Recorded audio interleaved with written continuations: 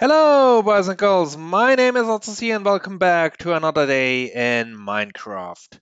In the last episode, I hinted that we will do something with these here chorus fruits, and you might have guessed it, we will build a farm. What else?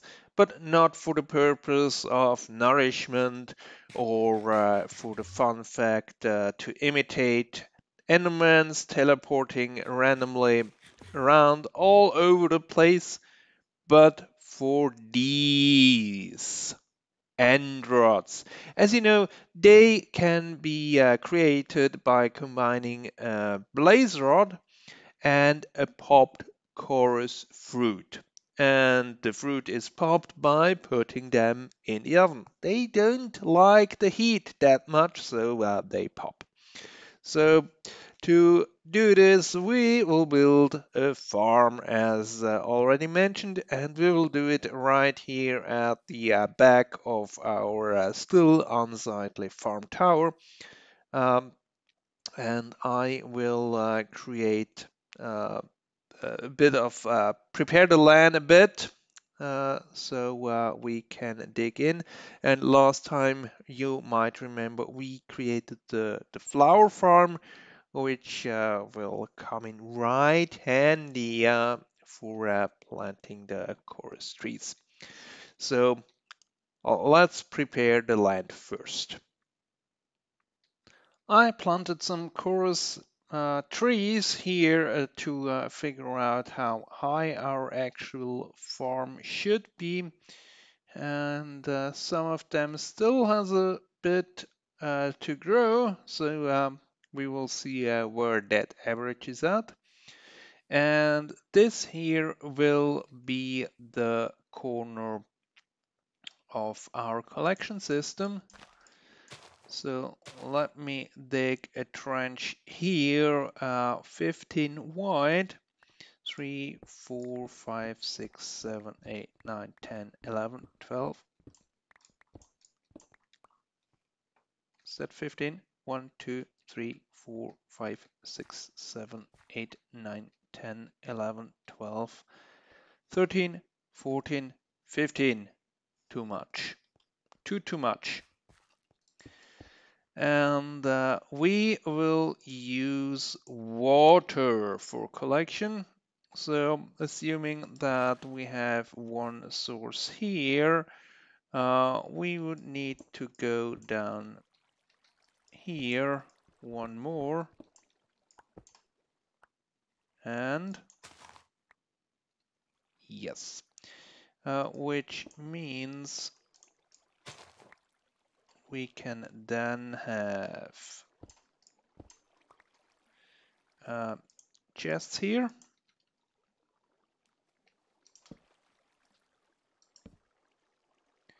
And hoppers going in behind. And then on top, we have one too few. But with that, we should be able to access the chest down there, and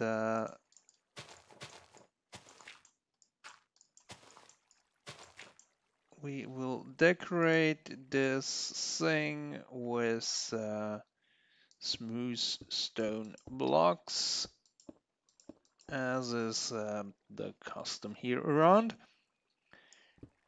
And then from there on, we can build up our farm, which will go in this direction, and basically use the same principle with water flowing down for some blocks, then dropping down further to transport everything down. Yeah, so I think I will prepare some layers and then we will see what I've got. The foundations are in, and due to the staggered layout, The one water source there at the back is enough to wash everything down and into the trench we have just dug. So the that was graceful.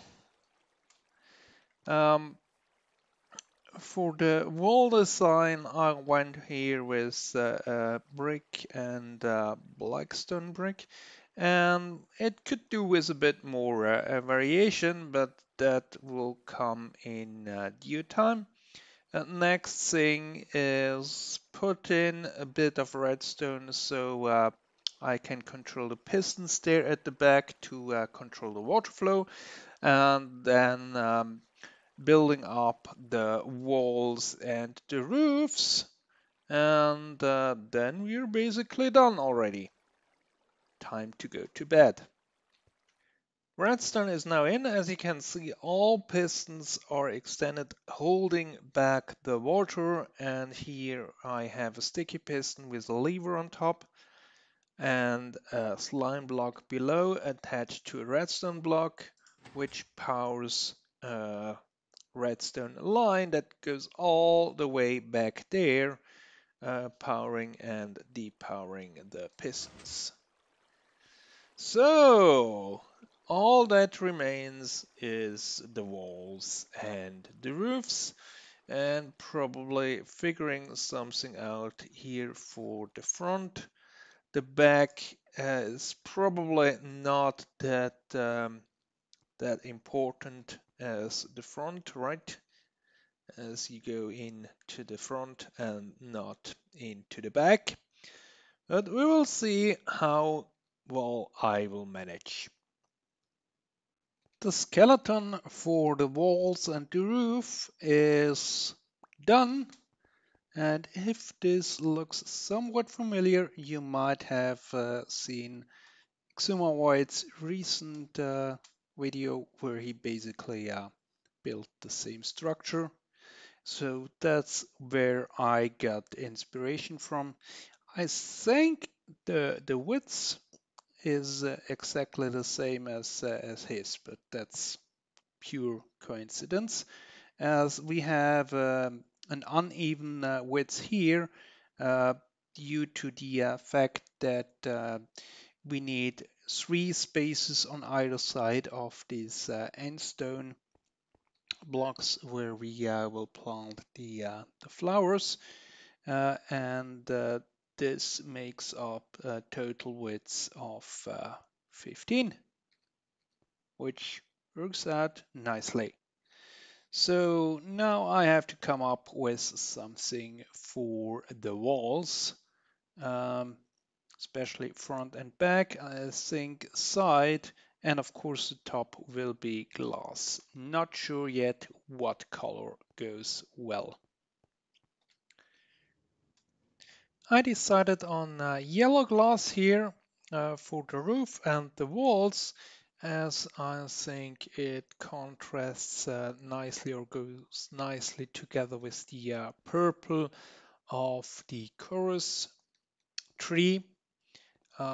So, yep, but we have to do something about this snow here. While it's not that ugly on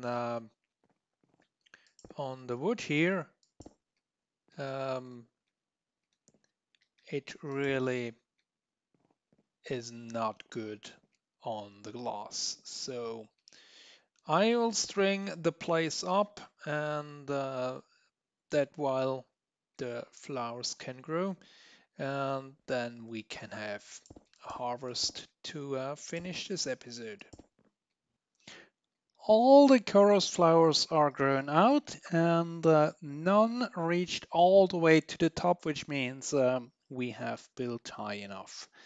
So, what's your guess how many chorus fruit we will get from this? Oh, let's wash everything down.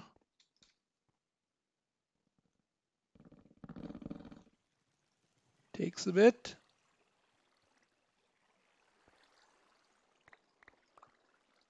even overshoots.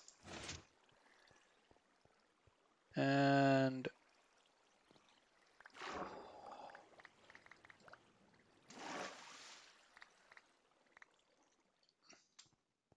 what do we have? One scaffold and 2 full stacks and 21. So maybe to sort things out, we should have a water source here, washing everything down to this side. And then I will replant, and we call this farm done for today. Hope you enjoyed this episode of my Let's Play series, and I will be back pretty soon with another one. See you then. Goodbye.